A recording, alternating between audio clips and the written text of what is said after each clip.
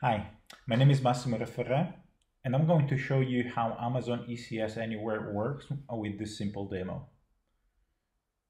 In this demo, we're going to deploy first this simple application in the cloud to show you how it works in the cloud and with ECS deployment in the region.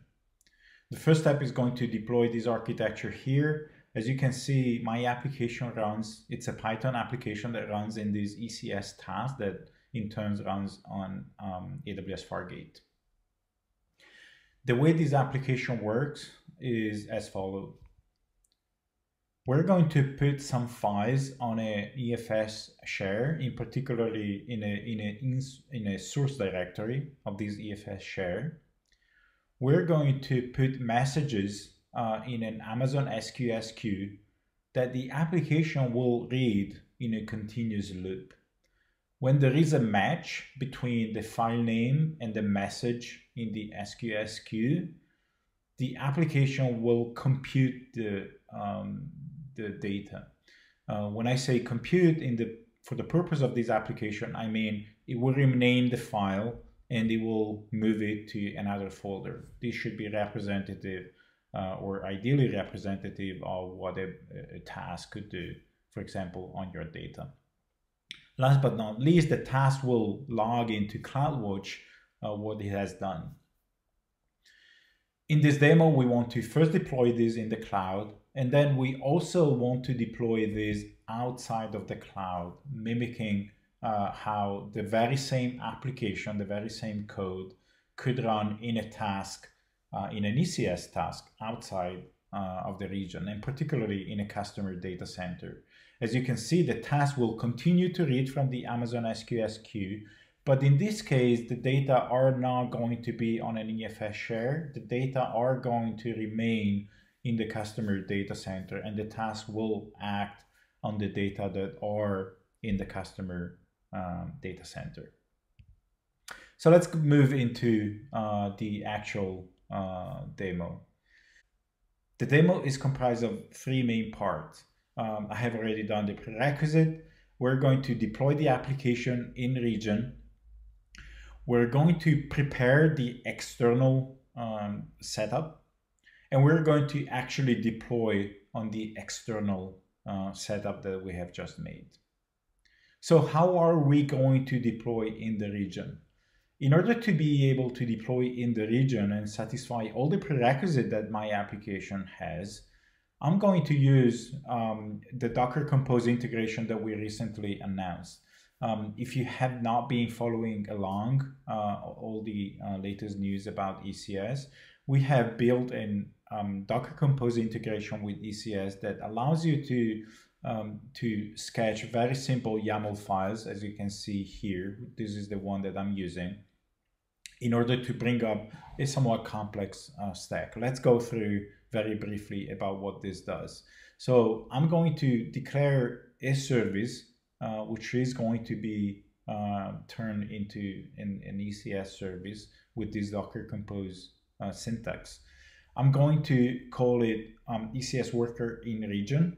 I'm going to pass a number of variables like the SQS queue URL and also the EFS source and destination folders, data source folder and data destination folder. These are the two folders that the application is going to use to move data back and forth. The region, the image that I'm going to use. In this case, I'm using this in this image that has already been created. And the other thing that I'm doing is I'm declaring a volume. Now, when I'm deploying this with standard Docker Compose, this will create a Docker volume on your laptop. But leveraging this integration, this will create an actual EFS share on AWS, which I'm then going to mount into this folder inside the container.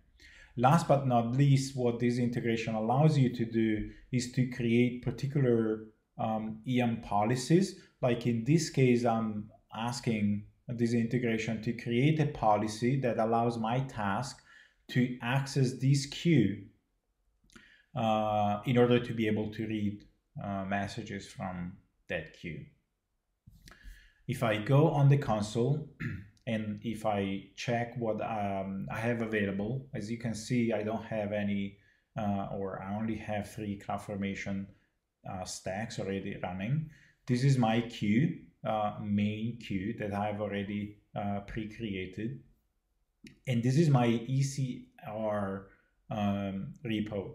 This is the container image that I'm going to use to create that architecture. However, if I go into the ECS UI, there is nothing here, okay? There is no cluster whatsoever in the region other than default. Also, there is no EFS share whatsoever in the region. So let's go back and let's launch these. So I'm in the directory that includes this Docker Compose file. So I'm just going to do Docker Compose up.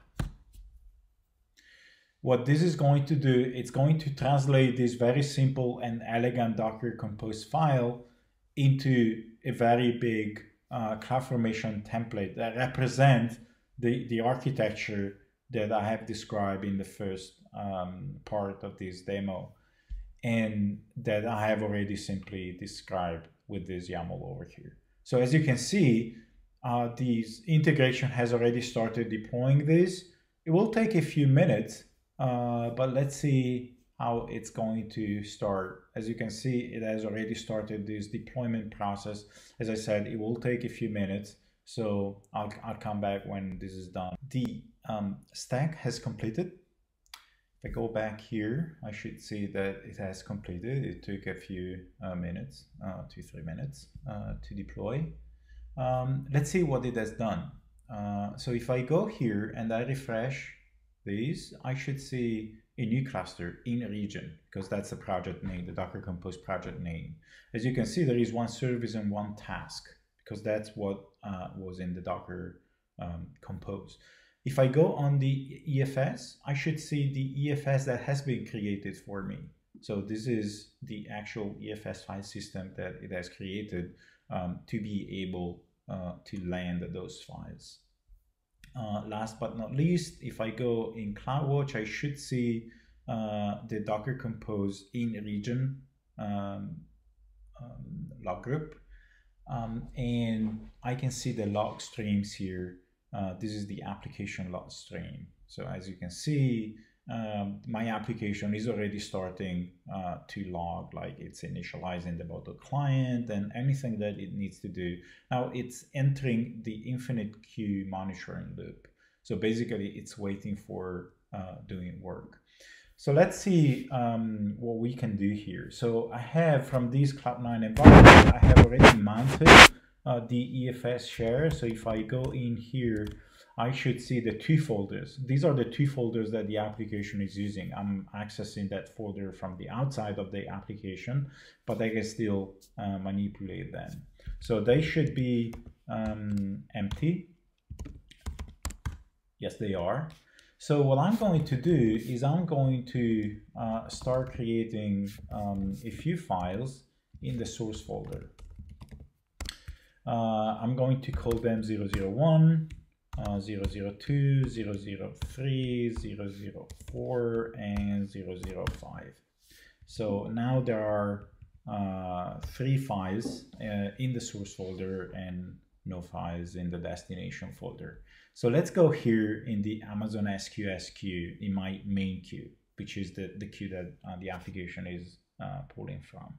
So I'm going to send a few messages here. I'm going to send 001. I'm going to send 002, 3, 4. Let's go back here and see what happened. As you can see, files are already disappearing from the source folder, and they're being moved into the destination folder with the suffix has been processed. This is just for demo purposes, just to show you how these files are taken, processed, quote to quote, and moved into another folder. Now only 4 files have been moved, and the fifth one has not been moved simply because there wasn't a message that would match it. So if I send the fifth one, that should disappear, and the fifth file has been moved. So that's what the application does. It should have also been logging in here. Yeah, and it has logged into CloudWatch. So it just said processing file data source folder 001 and moving into, so other than moving actually the file, it has been logging that it has been moving the file. In the next part of the demo, we are going to prepare the on-prem environment to be able to deploy the very same application, very same architecture on-prem in your data center. Okay, let's prepare the on-prem environment. We're going to work primarily from this window here. This is going to be our main console, so to speak, where we're preparing that environment. That environment is represented by these two windows over here. So they're called instance A and instance B. They both run in an on-prem quote-to-quote environment. They're based on Ubuntu 20 with Docker installed, because I just installed Docker on these two. There is nothing obviously running on these instances so far, and we're going to prepare them to be able to become part of an ECS cluster. But before we dive into this, let's go and see what we're going to do. So we have completed this part of setting up the in-region environment. We're going to move to the second part of this demo, which is the external part preparation. For this, I have a couple of scripts that we are going to run. There is a main script that we're going to run in this main console. And there are also two scripts that we need to run on these two instances, because we need to install the SSM agent, which is a prerequisite to make this ECS Anywhere solution work. So let's get started with the second part. So we're going to move into the directory here, and we're going to launch the main setup external script. All right, so it says that we're going to prepare the environment. We're going to work out of US East 1 because this is the region that we're using for this demo. One note is that we're using some development environment here, so most of the things that we're creating with this script won't show up in the production console, but I will show you a development console that will show you what we're doing here. So I'm setting environment variables for this particular reason, because we're not pointing to production, but to this development environment. And the first thing that we do is we create a cluster. Okay, if you remember, in the in-region deployment, we have created an in-region cluster, or the Docker Compose integration has created a dedicated cluster. We're going to create a new cluster for this on-prem capacity. So it's now creating a new cluster. The other thing that we're doing is we're going to create SSM keys, because these are the keys that we're going to need to be able to connect these two instances that you see at the bottom, instance A and instance B, to SSM in order to move forward. So it's now creating these SSM keys, and it's now saying stop here and go to those instances to install the SSM agent. I'm going to export this variable here. As you can see, the cluster name is being called external, and I'm basically setting this in this environment variable. So we have exported this on these two instances. The script, the SSM script, is already running is already present on these instances. So we'll just run these. And basically what's doing, it's downloading the Ubuntu snap for the SSM agent. It's going to take a few seconds to do that. And it's going to use those keys, those activation ID and activation code, to register into SSM. So it's almost complete. It's setting up the profiles and everything. Okay, the script has completed, and I'm going to run the very same script on the other instances. For the purpose of this demo, I'm doing this all manual, just to walk you through the steps required underneath to make it work. But obviously in a production environment, you won't need to run this manually if you don't want to. So same thing, it's grabbing the snap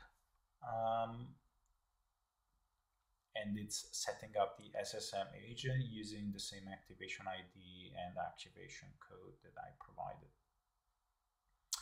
Okay, it seems that it's been registered, so we can go back to the main script and hit enter. Okay, it has found two instances, two managed instances. With these, I'm querying SSM and I'm asking SSM, give me the list of managed instances that you have. And in fact, there are two managed instances, which is this one and this other one. And basically, it's now going to install the ECS agent on those instances.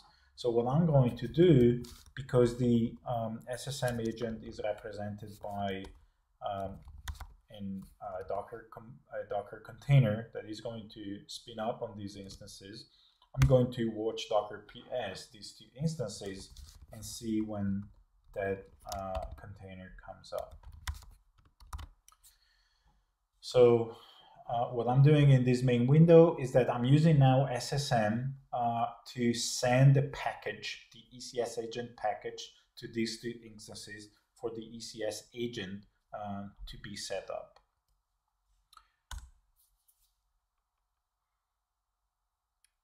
And it's launching the remote setup of the ECS agent on these two instances.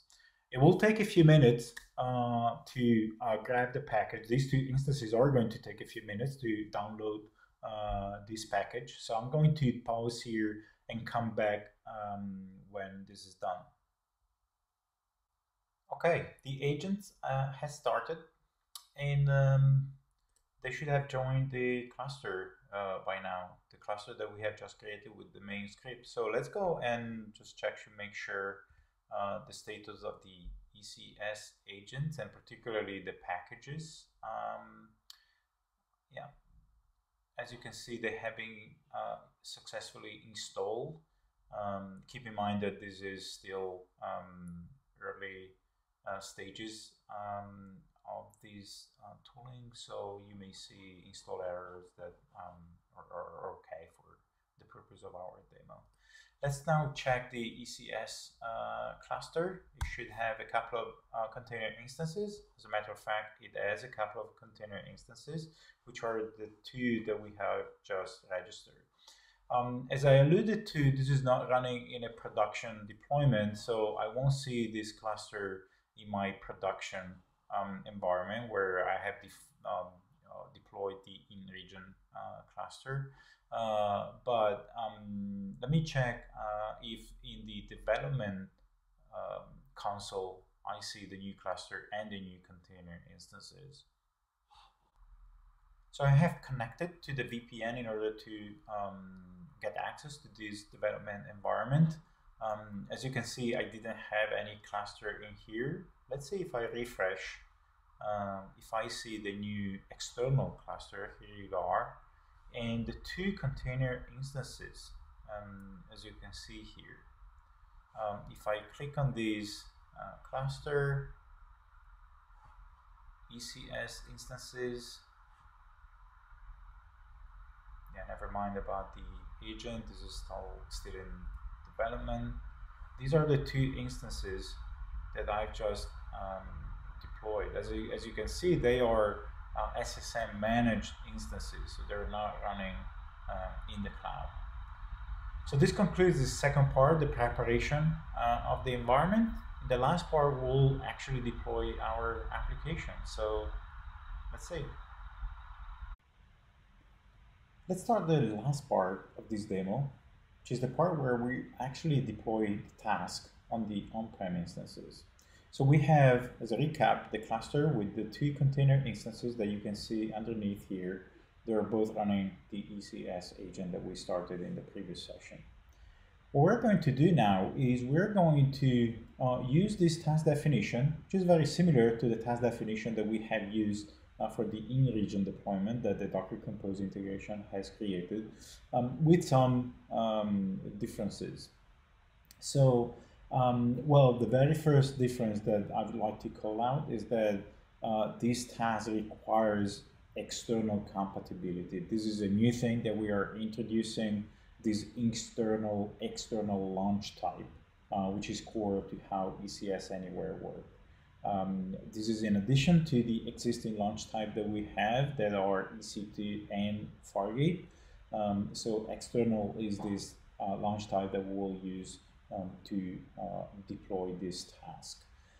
Very similarly to the previous task definition, we are passing some of the variables which represents the resources where this task is going to act upon. For example, we're using the very same queue that we have used at the beginning.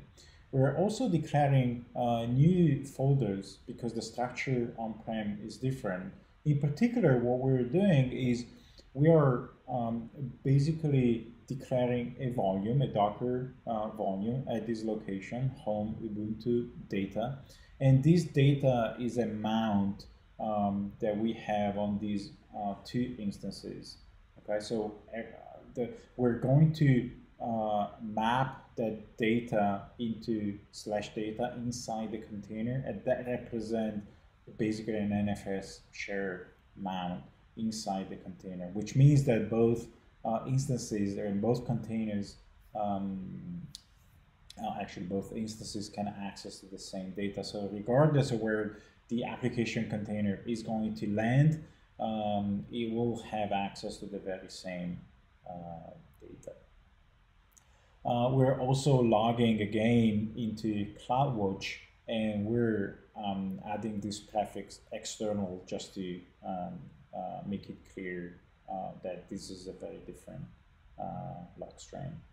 Last but not least, we're obviously using the very same container image that we used before. So this is the ECS worker container image that we have used for the in-region launch. This is obviously the very same thing. The other two things that I wanted to call out is that we're using the very same execution role and the very same task role that we use for the in-region deployment. This is literally a copy and paste from the actual deployment that we have done in the region, both for the execution role as well as for the task role. This task role, for example, allows me to get access to this queue, for example. And this execution role allows me in the container and the task deploying on these two on-prem instances to pull from ECR, for example. So let's do this. Let's copy these task definition, and instead of doing this from a CLI, let's do this from the UI.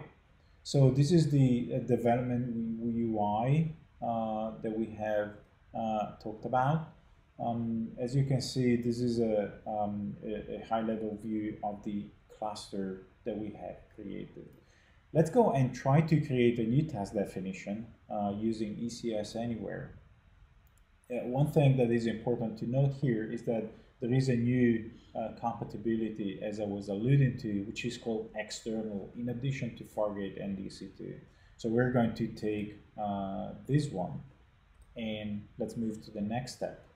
As you can see here, the UI is very similar to the previous one. Just for the sake of this demo and make things a little bit more agile, we're going to configure this via JSON and just paste the JSON that I discussed before. This is the same JSON that we had discussed. So let's save. As you can see, let's fill everything in here, and we will do create. All right, so our task definition name is ECS worker external. This is version 7 because there are some other experiments that I've been running on this development environment that I have created previously other revisions. That's it. As you can see, it requires compatibility external, the task execution role. This is my container that includes the very same application. And this is the bind mount that I was alluding to before. So before we launch this, let's go here and let's see that I still have the watch Docker PS running in here. So what I'm expecting is that my task and my container is going to land on either one of these two, because ECS is going to pick one instance where to run that new task. So let's do this. Let's run this task. As you can see, I'm going to choose external as the launch type. This is a new thing that we're going to introduce when we support and we make ECS Anywhere generally available. We're going to deploy to the cluster that we call external, and we're just going to have one task for simplicity. We're going to run this task now. Okay, the task has been created successfully and it's in pending.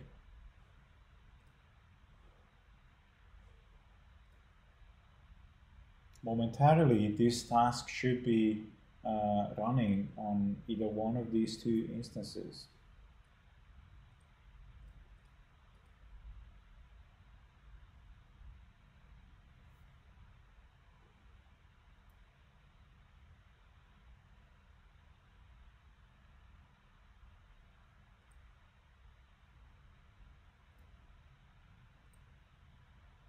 There we go. The task is now running on which instance we can figure out. Okay, on instance A, ECS picked this instance A, to run this task. And the task is up and running. So let's see if my application still works in this new environment. So as I said, I have mounted this network share under data in here, and I have the same thing in here, where I have this directory data, which includes my two folder, destination folder and source folder. Let's see what we have in source. Let's move into data. Let's see what we have in source. Nothing. And destination. And we have a few files that we have been playing around before. That's fine. So what I'm going to do now, instead of watching Docker PS, I'm actually going to watch the source folder here, like this, and I'm going to create a few files from here, because remember, this is the very same folder. So I'm going to do sudo touch 00, let's say h, or let's do 1, 2, 3, 4, and 5, similar to how we did in the region.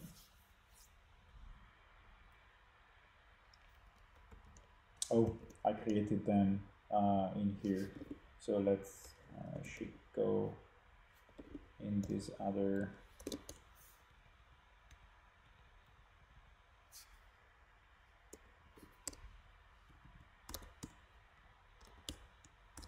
Sorry about that. Okay, as you can see, we have we're watching that folder. Similarly, we're actually now going to watch these um, destination folder on these instance. These are the previously processed in another test that I've done. Now, what we're going to do is we're going to switch to, again, the SQS queue, and we're going to enter again those messages, 001, 2, 3, 4, and 5.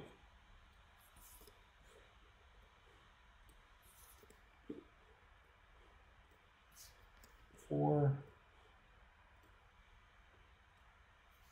and 5.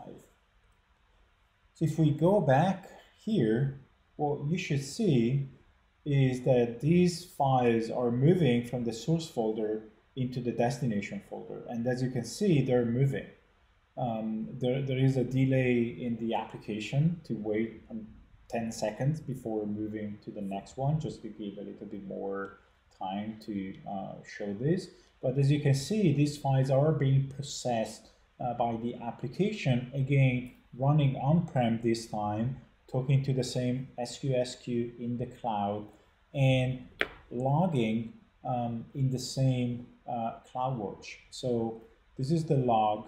I should see now in external. Here you go.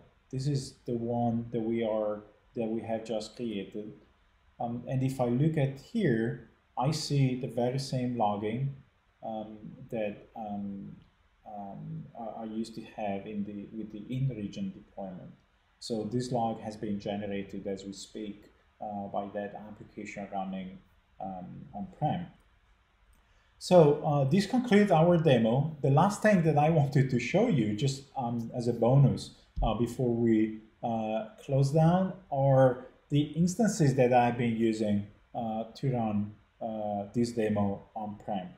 And what I've been using here is a couple of Raspberry Pis, just to give you a feeling of the flexibility that this on-prem deployment may give you when we make it generally available. We don't really care about the type of infrastructure. What we care is the operating system that you're running and whether or not it's going to be supported. So these are actually the two Raspberry Pis that I've been using to deploy my task. One thing to note is that I didn't even bother to connect them to my local network. I just connected them via wireless. So that task that you have seen running and pulling from SQS and pushing into CloudWatch, it has been running on either one of these two Raspberry Pis via wireless. That's the thing. Thanks for watching, and looking forward to hear what you think about this integration.